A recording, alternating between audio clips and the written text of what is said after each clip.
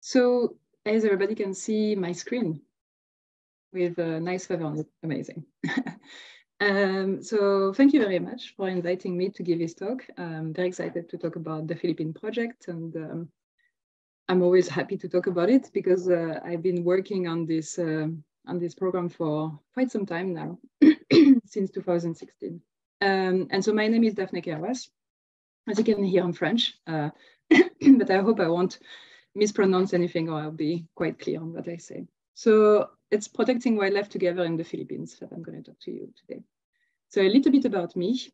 I am a conservation and higher education manager in the Field Conservation and Science Department, which used to be the research department. So basically what we do is that in the remit of my job, I lead a program in conservation. And I also manage some lecturers. And I also handle a partnership with University of Bristol. And yeah, so that's a bits and bobs of all the work that I do. So I have quite multi-responsibility kind of job, and I love it. I come from my background, so it's a picture of me actually in the Philippines here. And you can see how deforested it is, except on the background. But so my background is I am an ethologist, or someone who studies animal behavior. This is something I always really loved. And my specialty was on primates. And so I worked in many places in the world, actually in 3 different continents. So I worked in Costa Rica for a year, in Nigeria for 6 months, and 2 years in Indonesia for my PhD. So all of these were primates. And throughout my experience doing fundamental science and my master's, my PhD, etc., I experienced a lot of conservation threats on the species I was studying, but also on the forest in general.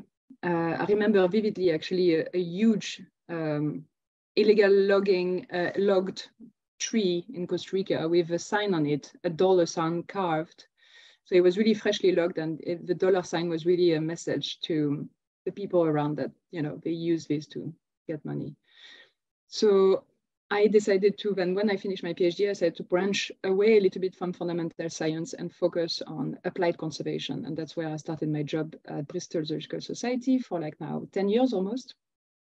And so now I'm just leading conservation project in the field, on the ground, and as well as training the new generation of conservationists in Bristol, the students. I'm also part of IUCN SSC, so that's IUCN is the International Union for Conservation of Nature. So it's a big consortium that is global, and SSC is a species survival committee. So there are smaller groups that focus on different species. And so I'm a part of this committee on primate protection, and specifically Southeast Asia. And I'm also part of this species survival committee for pigeon and dove, linked to the work that I do here. So that's about me. Now let's talk about what we do in the Philippines as a conservation charity. So our flagship species that has been for a very long time, this species is Negros Bleeding Heart Dove, or Gallicolomba keai. This is a species that is critically endangered.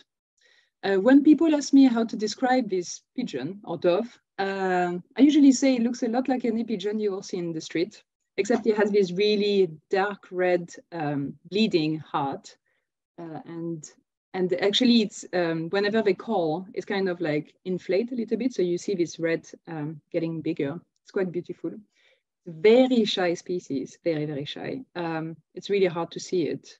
Even if you do spend, even if you're like, a birder and you spend hours in the forest, this is a species that you need to hide and just not make any noise to see it. You need to do playbacks as well to be able to spot it somewhere. It's ground dwelling, so it's interesting. It doesn't nest higher than 1.5 meters from the ground. So very sensitive to pests, well, rats and such. And yeah, quite a sensitive species.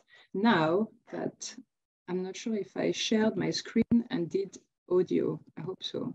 So, yeah, share sound, it's gonna work. So I'm gonna play the call of Bleeding Heart and give me a thumbs up. Okay.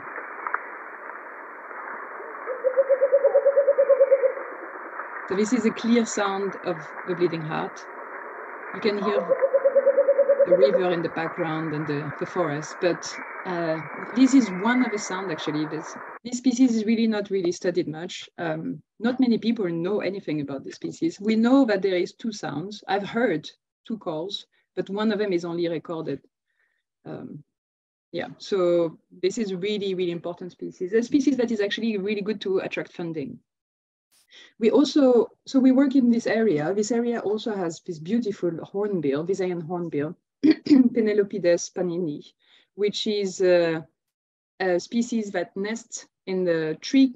And when the female is with the babies, or chicks, sorry, and is brooding, then the female closes the nest, the hole of a tree, close it completely and leave just a tiny bit for the male to go and feed her and the chicks whenever they hatched. So very important species as well, endangered. And we also work with the Visayan warty pig, and you might have seen those in Bristol Zoo Gardens. And yeah, so that's actually the Elvis that you may know. The Visayan warty pig is critically endangered as well.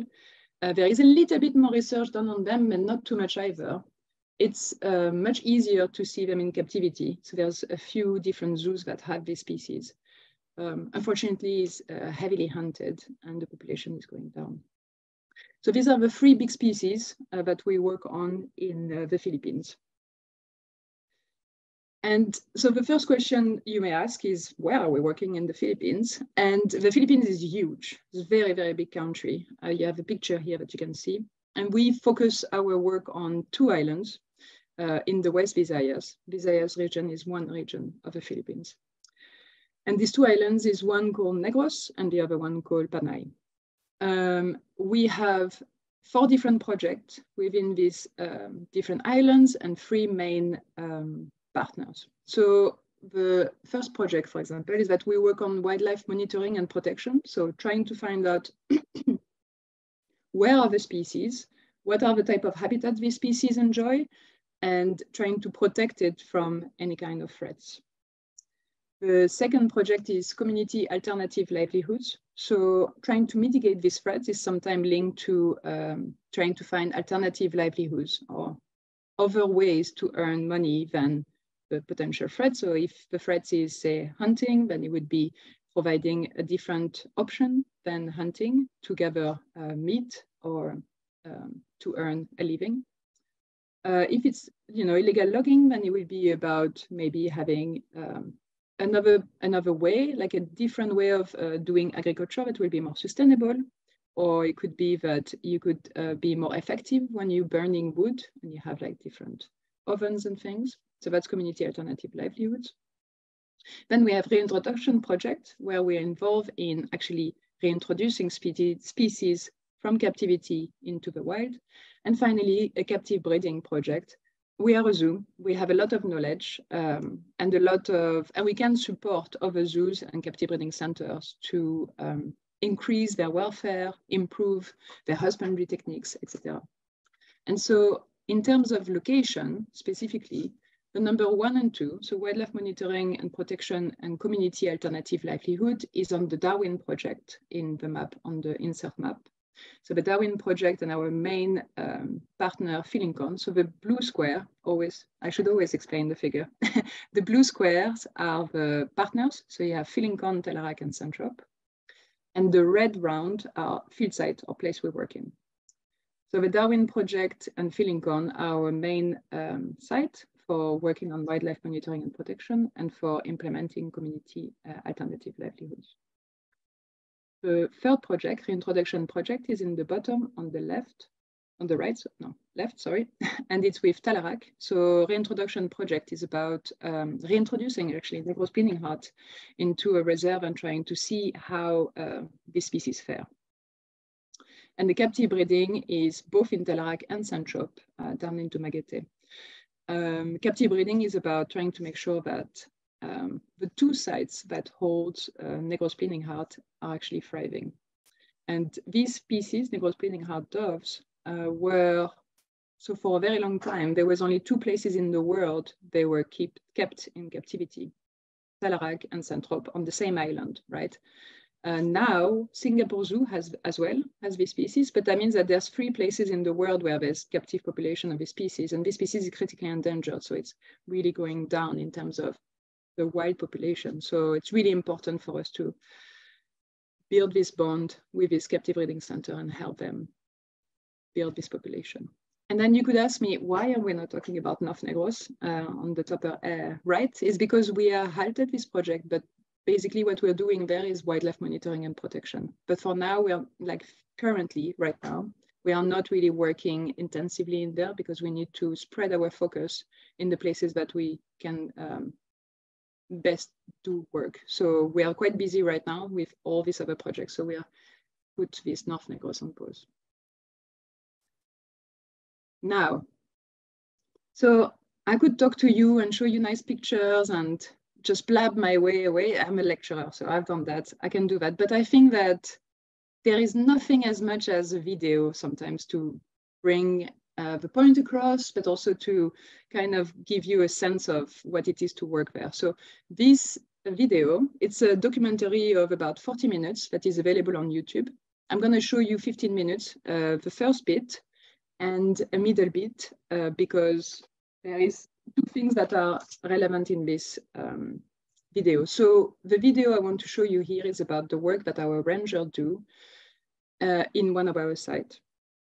And in there, you're going to see how the site is. You're going to see the type of species that occur, but you're also going to see the type of threats that we have to deal with. We've tested it just now, so there's no reason why it wouldn't work. I say that. Opening it full screen, hopefully. Can you hear? Oops.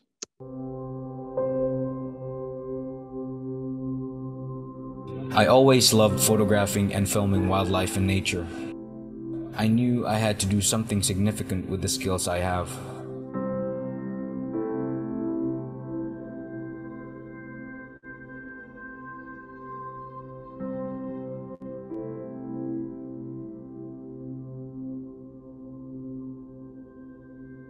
I met Javi Barcinol, the head and founder of the Dulungan Project, when I was in Colasi Antique, out photographing birds. When he invited me to make a film about the Philincon Rangers, I said yes. I know I had to let the community know about these unsung heroes, these guardians of the forest.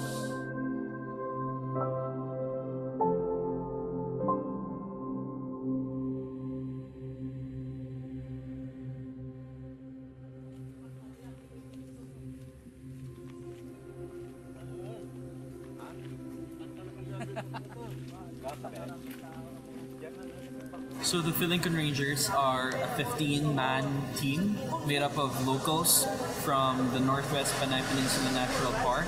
They protect the park from poachers and some illegal workers or illegal man-made activities.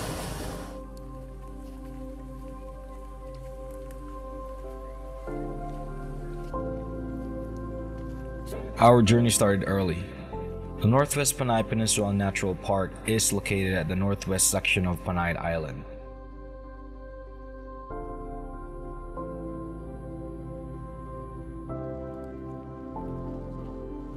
The Northwest Panay Peninsula Natural Park has a total area of 12,009 hectares that comprises 3 municipalities in Aklan and 2 municipalities in Antique. It is home to Panay Island's most beautiful wildlife and forests. That is why it is very important to protect it, because it is a victim of a lot of illegal activities.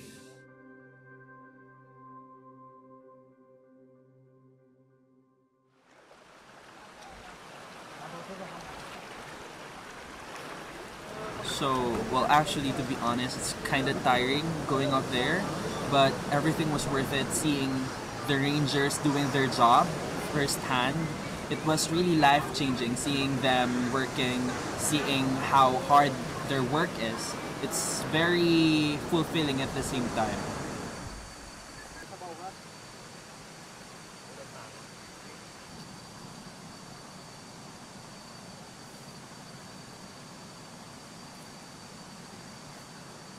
Pwede makaangan?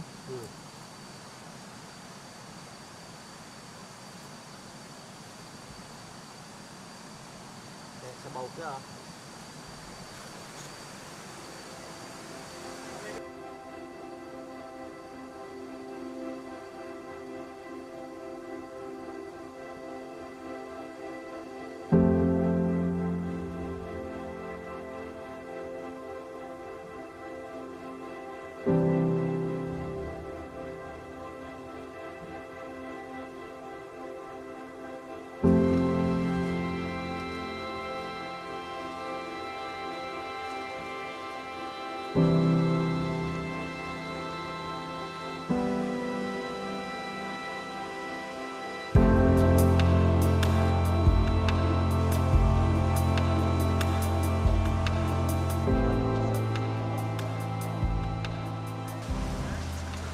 This is actually epic. Crossing rivers, like National Geographic. Yeah.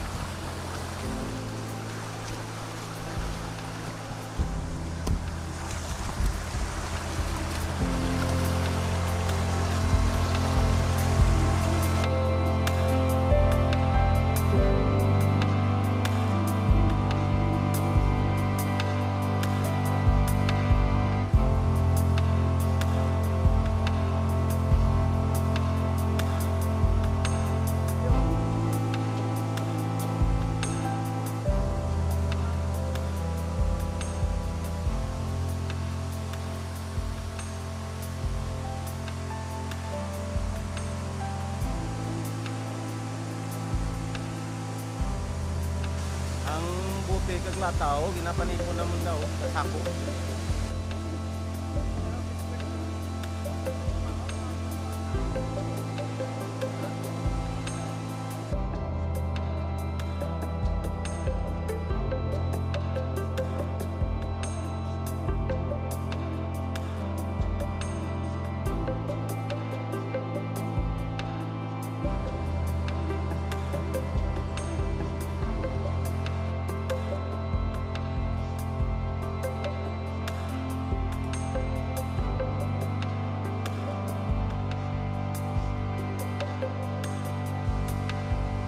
So their goal is to protect the Northwest Panay Peninsula Natural Park from illegal hunters, illegal loggers, and to protect or to conserve the natural park from degradation.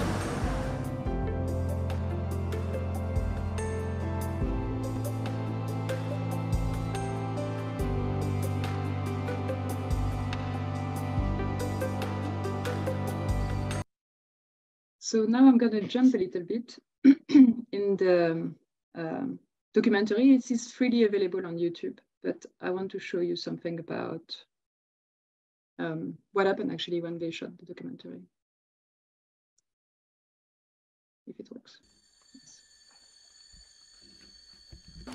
A normal person would probably say that their most thrilling experience was the view or the wildlife, but mine was different. There was a part where we were about to set camera traps on the spot where wild boars were seen. And the rangers asked me if I wanted to follow them because they wanted to show me where the nests are. And so I said yes. And so we followed along. The ranger was showing me the tracks, and they were pointing out the leaves that the boars were eating. And that was it. We heard dogs.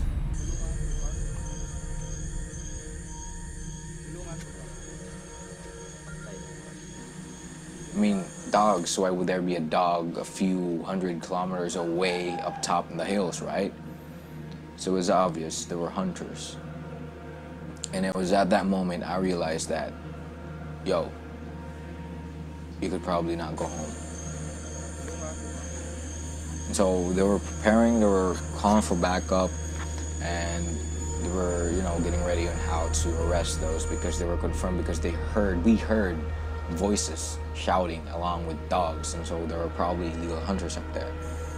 And so they were getting ready, they had their knives with them, and I just hid with my camera.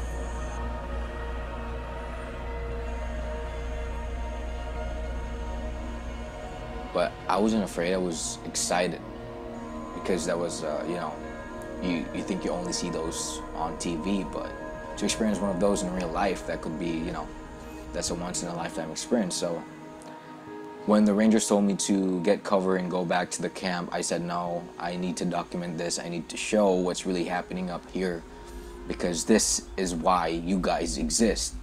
So I had to take the risk with the rangers, and so we did the arrest. We charged towards the illegal hunters. So we were planning to set up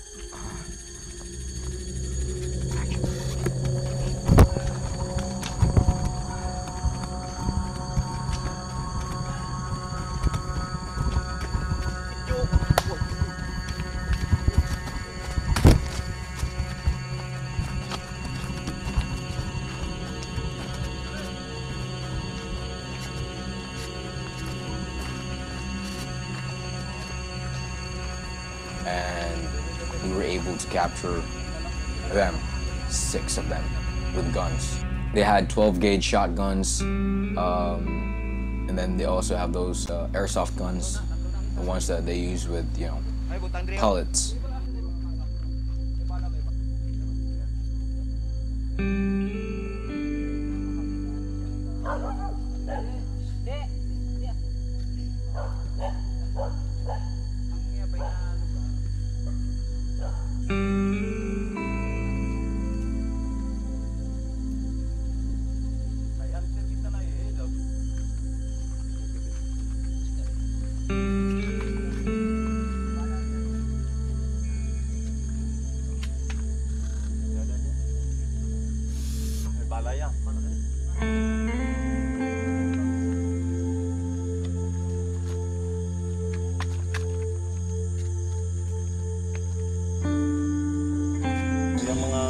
Mga illegal hunter dyan sa bukit ng si Baliw. Rapid sa among station kag puro may bala. Voluntary surrender nila ni kay kung hindi makasuhan gid. Kaso may piyansa ni kapong piyansa.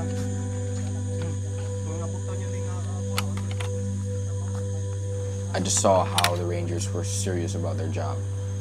One ranger told me that there's no justice up in the mountains, so you really have to be, you know,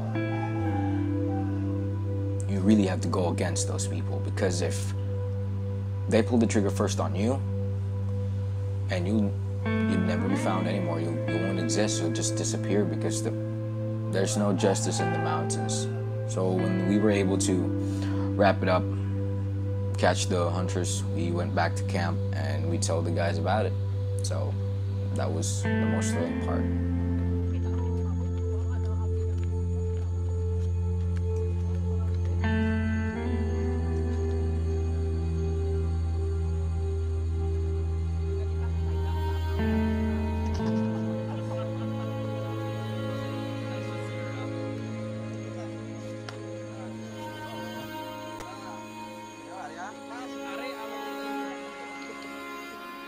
Well, the good thing is we got, you know, footages on the camera trap, so yeah.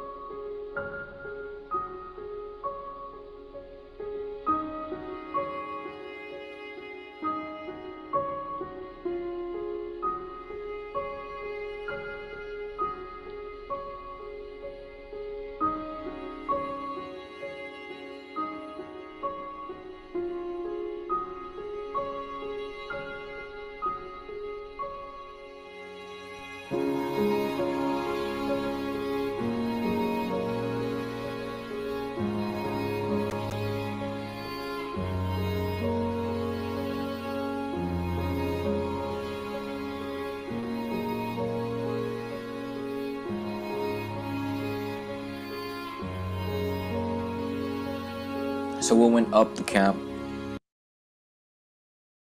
that's it. Yeah. So I wanted to show you this video because I think it explains a bit better than, oops, what did I do? Oh, I did.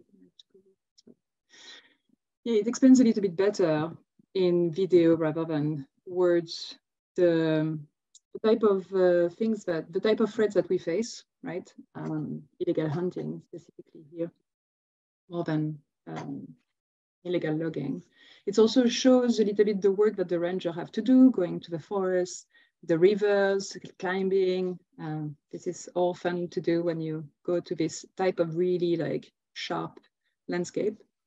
And you show the camera traps. This is the thing that we use to record wildlife because it's so hunted there that the wildlife will run away from you for good reason as a human. So we use camera trap, which is indirect, and you can see really the type of footage that we get.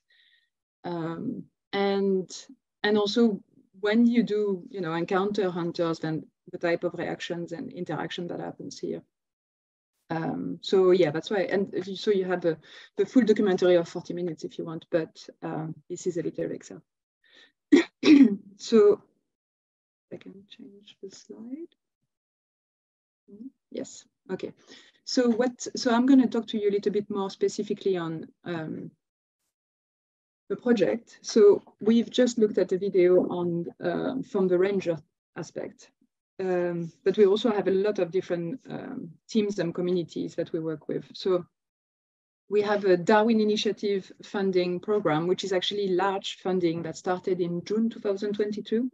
It's about £322,000, but 95% is going to the Philippines. So we are not keeping any money here in the UK. We are just trying to make sure that the organization on the ground has the support, the funding, the staff, and the training to be able to help protect this fantastic forest. And the forest you've seen now, it's just, it's beautiful and very special because it's a lowland forest, right? So whenever you go to places in the world, the first thing that gets cut down is lowland forest that is easy to reach, right?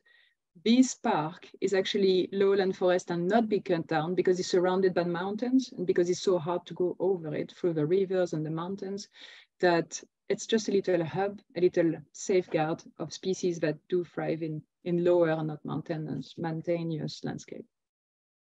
So our Darwin project, it's 3 years, and the title is Investigating Hunting Causes and Implementing Community-Led Mitigation in the Philippines. So as you've seen now, people are hunting. And so we have rangers to stop this illegal behavior. And we have a field team as well that is here to collect information on how much is there of pigs, how much is there of all this wildlife, these birds, and how is this population going? Is it going up? Is it going down? Is it same?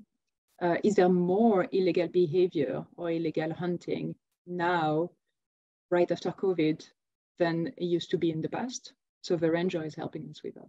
But we also are understanding that, I mean, it's not enough to say you should not hunt illegally. Usually people that do hunt illegally is because they are driven to it. So we have a community team that is working in 8 different villages all around the protected area. And they go there and they're trying to understand why people are hunting. Maybe it's because of leisure. Some people enjoy hunting for leisure, and that's completely fine. Maybe it's because they sell the meat in the market. It's a good amount of money, and so it's worth their time to go and sell the meat in the market and get some livelihood out of it. Or maybe it's just to feed yourself, right? And any of these reasons are in themselves, they're completely fine. But the way you will try to mitigate those are very different, right? You're not going to try to tell someone that it's not good to go illegal hunting when they're trying to feed their family and provide protein, right? So we are trying to just ask people, why do you think people hunt? And what can we do to try to, slow this illegal hunting? Maybe is there any solution that we can help? So for example, one solution we're thinking about is having pig farm, domestic pig farm. We will provide about £7,000 to start a pig farm. So building the space, buying the sow, buying the insemination, the vet cost, having a space for the piglets, and then they can produce their own meat and they do not have to go and hunt illegally, which will be more demanding than having domestic pig at home.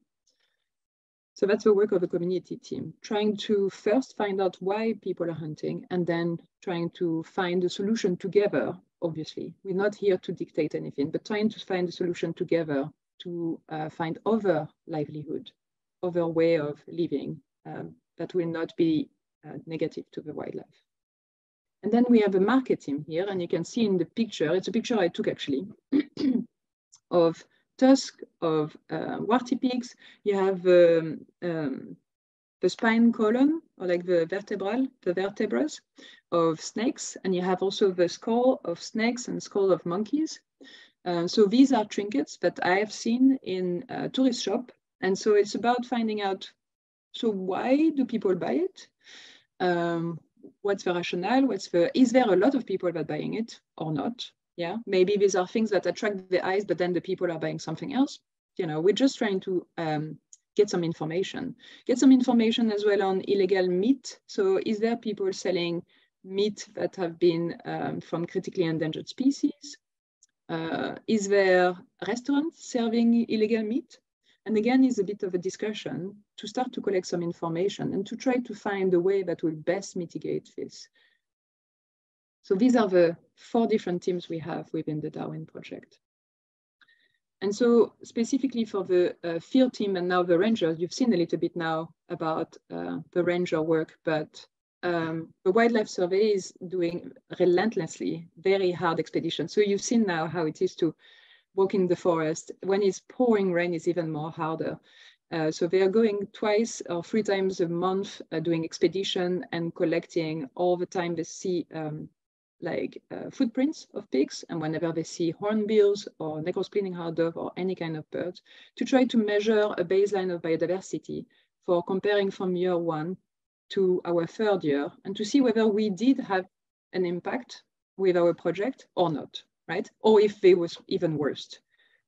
This is in order to monitor and evaluate how this project is doing, so that in the future, someone else doesn't need to do this project again. We can use this project as a baseline to learn what is working and what is not working. Then we pay our rangers, of course, to undo traps. There's loads of traps. There's hunters, as you can see. There's also actually, we found an illegal construction in the forest. So they are dismantling this house that is used by hunters. And so that is not actually legally allowed to be built in the forest. Yeah, so that's the work of our field team and team rangers. Then our community team is about working in the communities, as I said, and talking to the 8 villages that we work with. And this is all done by Filipinos, right? So I am a project leader of this project, but I am remote. I'm here to support. The key thing that I want is that people working within my project learn the methods, and people working and living in these villages are talking to people that they know, that share their same, you know, not tradition, but culture. They say the same citizenship, so they're all Filipinos, and it will be easier as well for people to open up and discuss. We're never asking whether someone is hunting or not, because it's an illegal behavior, and it would be unethical to ask someone to, you know, agree to something that is potentially will bring them to jail. So we're just asking about the perception of hunting, and so why do you think the people will be hunting, and what do you think will be the best alternative livelihood for the people that are hunting? And so these are the hunting survey. Alongside that, we're also doing well-being and gender equality survey in order to measure again our impact. Are we, by our project, by the presence of our project, by our alternative livelihood, are we making life harder for the people in these villages? And that's the well-being information, or more unequal based on gender than before. So like we're measuring data in year 1 and we're measuring data in year 3, and we're comparing and seeing whether we have a negative impact, a positive impact, or no impact at all in the well-being of the people we're working with. Again, this is really important to make sure that we can measure our impact and that we can potentially mitigate it if we do have a negative impact. So that's the community team, very busy. And then the mid-store restaurant and shop survey is the market team. We call it market team, but they're looking at mid-store, restaurant, and shop. And they're approaching all these vendors, and we are asking them, where does this produce, this little tusk, this tooth of monkeys, anything, where do they come from first? How much do they sell? Do they sell a lot, well, or do they not sell very much? So far, as we have collected information from the ranger, there is an increase in illegal behavior. From the community team, it looks like most of the hunters are hunting for sustenance of their family or their friends. So it's not about selling in the market. It's not about leisure and enjoying going to hunt. It's about feeding themselves and feeding their families. And for the market team, we don't find much illegal meat being sold in market and restaurants. We sometimes find a restaurant chef that opens up and share a lot of information. And it happens sometimes that there is some illegal meat served in restaurant, but it seems very rare. Again, that could be because of the data sets, like maybe the people are not opening up. But that's also in itself okay. This is the first time we do any of this research there, and there's ever been done research about that in this area. So that's the Darwin project. It's a large project, it's very big, but it's very exciting. And yeah, and so there's many different pathways and things linked to that. And I'm really happy to have any questions you have on that. Going on with other projects we have. So as I said, we are working with captive, we are a zoo, and we should never forget that. And so therefore we have a lot of knowledge on captive breeding. We also are a good mitigator.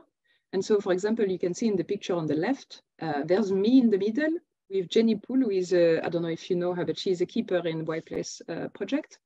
And we have two people with sunglasses. These are actually the two heads of the captive breeding center that had the Negros Bleeding Heart. And before this specific meeting here, they met only once in the last 10 years. There was not too much trust between these two partners. And so because of our presence, Bristol Zoo, Centrop and Tellerac decided to sit around the same table and discuss. After a couple of years of doing that several times, they accepted to exchange birds between the two captive breeding centers. And that's the picture in the middle here, where you have the two head keepers of both organizations. And this is exchange. They brought some individuals from Centrop to bring to Tellerac. And that's in itself was such a great win, because that bolstered the genetic variability of these two captive breeding center. And on the right here, you have a picture of the chicks, actually, that was born a couple of weeks after they were transferred to Tellerac. And in the bottom, you have, of course, the logo of the people we work with.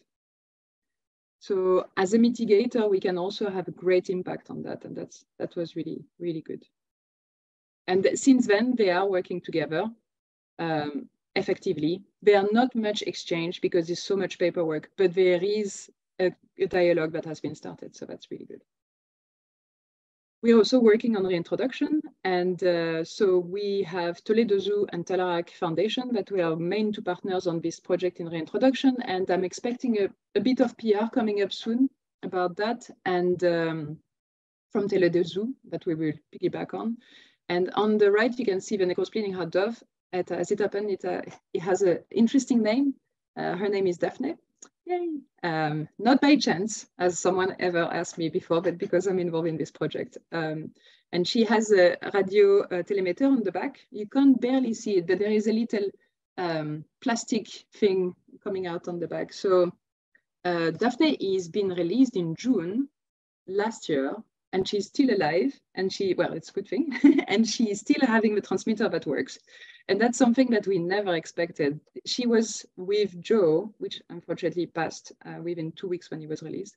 She and Joe were the first Negros Bleeding Heart Dove ever to be reintroduced in the wild. And because we have a teletransmitter, we are able to actually measure where she goes, the type of home range, which is very limited. And the fact that she is able to, she was able to feed herself straight away after she was released from the soft release area, and find food and protect herself against rats by sleeping on a very thin branch. So that's great. There's another female as well. There's a pair that was released, and the female made it, but not the male. I don't know. It's 2 data points. I can't make a trend yet. But we are continuing to introduce this species, and it's quite exciting project because it's never been done before. We didn't really know how to do it. We wanted to have teletransmitter. We couldn't have the GPS. You have a GPS on the left here, and you have a teletransmitter on the top, and you have a camera trap. The camera trap are very useful, but if you're trying to understand where an animal is, that's not going to give you this type of information. So we put the teletransmitter, we tried around the neck first, and the bird, we tried it on, boom, just fell and couldn't lift their neck anymore. So that's not working. And we tried on the feather in the back, didn't work either because they couldn't fly. So the way we found it to be best is a backpack around the wings on the top and the legs on the back. So the picture that you have on the right. And this is going very well as well. So yeah, if you have any questions about that, I'm always happy to answer. So going to the end of my talk, I see I've taken 45 minutes. What we're going to do in the next month is that we are going to actually, so we finished to do our, for Darwin Initiative project, we finished to talk to people about hunting drivers or hunting causes and understanding what are the causes of hunting. Now what we're going to do is we're going to establish community consultancy where we're going to discuss with each community what is the type of alternative livelihood they will best prefer. And that's specifically to address why people will be hunting. So that's what we're going to do in the next months, starting actually in April. Then we're also going to start a Rare Pride campaign. So Rare Pride campaign is a campaign that is organized about raising awareness and pride around one key species in an area. And so we are going to be present in festival, and there's going to be also local singers singing songs about this, going to school, and festivals are really important actually in the Philippines. And so then, based on this Rare Pride campaign, we will be able to raise awareness about the plight of the species and also do survey about who are the type of people that buy these kind of trinkets that we saw with the bones. So are they foreigners? Are they local people? Are they Filipino tourists or others? And just understanding how can we try to find best arguments against this type of trade. And then the GIS map on the bottom is about understanding where do the Visia and Warty spread themselves within the protected area, and where do the hunter spread themselves as well, and are they fluid in the movement they use? Are the pigs always avoiding the hunters? Are the hunters targeting the different specific area? Are the hunters preferring primary forest versus secondary forest, etc., or reachable, easily reachable, like a dry riverbed versus a more sharp terrain? So that's in the next month. In the next year, we're going to expand the reintroduction, I hope, of a Negros Bleeding Heart. It's been so successful in this one space, but we hope by bolstering the captive population, we can release more Negros Bleeding Heart in other places within Negros Island and Panay Island. I would love to have a new protected area right next to the Northwest Panay. It's going to take a very long time, but just to have this new space being protected officially and continue to support the communities towards the transitioning towards something that is precarious and hard for them. Hunting is difficult because pig population is probably going down, to something that is more sustainable and is more easier. So supporting community through this transition. And of course, all this work will not be able to be done without the help of all my collaborators and fantastic people that I work with and all the partners.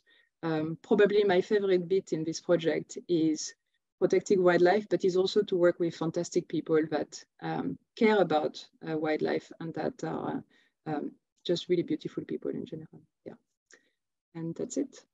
Thank you.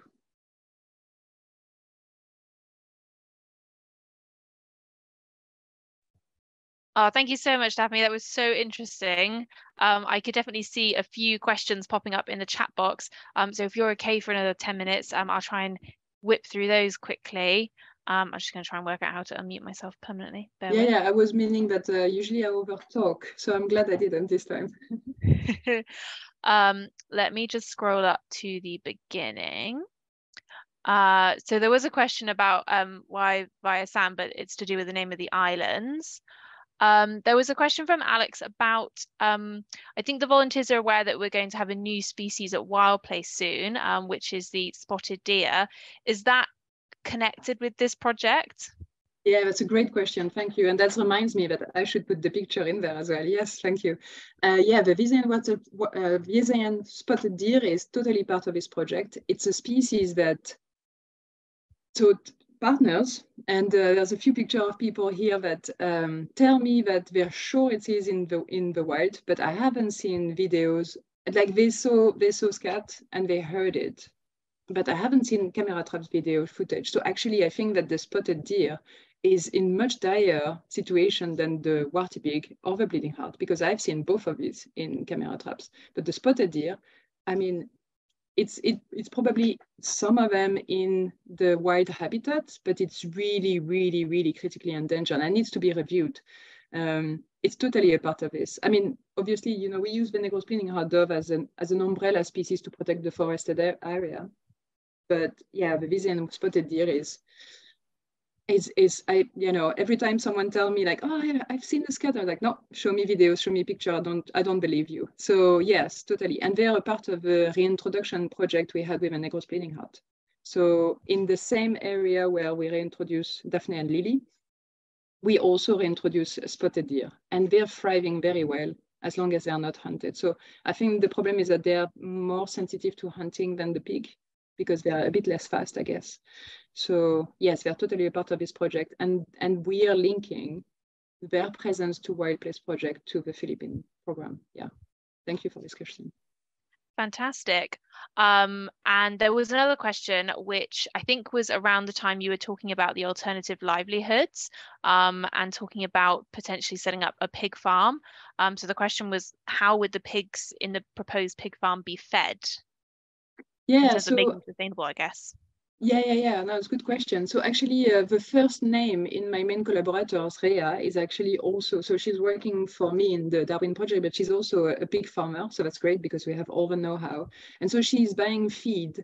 So it's not sourced locally, the feed. It's just like pellets, basically.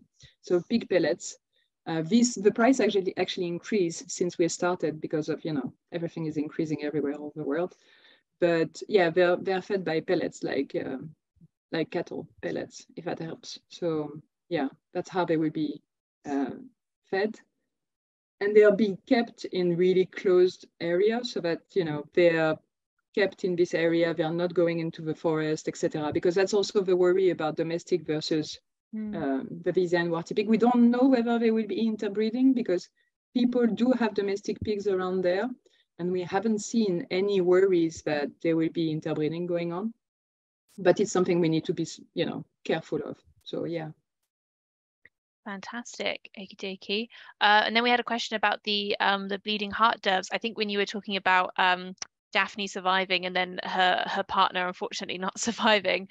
So there was a question about, do the doves mate for life? So if the males don't survive, would the females then go on to find new mates? That's a great question. We don't know. We don't know nothing about this species. There's one scientific paper published on them, pre-ours. We published some as well, but there's just like nothing. There's this one paper that was published before is about someone spotting a nest and just following and looking at the nest for a couple of days. It's not clear. So it's not even in captivity, it's clear at all. So basically the thing we know is that Daphne and Joe didn't breed before. So they were just put together in the soft release. And then they were both released at the same time. So maybe they didn't like each other for some reason and Joe left, I'm not sure. Or maybe Joe felt that there was another dominant male around the area and that's why he left. So Joe like covered 1 kilometer per day. He was really moving very quickly far away from the place where he was released. And then we found his transmitter, and we found a couple of feathers, but no carcass. So we don't sure how and by what he was predated as well. But yeah, we don't know. We don't know nothing about whether they made for life or not. But that's a good question. Yeah. Thank She you. hasn't mated yet, so we're hoping. Another question about dove reproduction, which was about in the captive breeding program. Do you happen to know whether they transfer the eggs of young pigeons and put them under foster parents, presumably to try and increase the number of individuals they can have? Yeah, I do know that. Yes, so for sure. I mean, we have Negros Bleeding Heart Dove parents that are able to raise their own youngs, but we also do use foster parents. So I can't remember on the top of my head which species it is, but it's a species of pigeon as well. And that is very relaxed about fostering, about being a foster parent. That we use that a lot in captive breeding. Yes, totally. Yeah. Oh, fantastic. And then a question from Ella. Is it known whether the bleeding heart of the bleeding heart dove's plumage serves some sort of purpose? I was wondering if this marking is part of displaying, as you said, it appears to expand when they call. It's a good question. We don't know that so much. What we know is that both the female and the male look a lot alike. So you can't really tell which sex is which. We have to actually do a DNA test to find out. So to find out whether it's a female or a male. So like, you know, we see the same pattern on the chest for the females and the males. It could be that it's a marking displaying something. So the two vocalization, we think that one of them is potentially made by males and the other one is potentially made by the female brooding. Again, that's not something that we know for sure. But this is, you know, I can totally try to get this information from the Lugin, the person on the middle, the Filipino on the middle, who is the one, I mean, I think he is the expert of Negros Bleeding Heart Dove in the world. He's the keeper who spends so much time with them and is very, very good at keeping them and very gentle.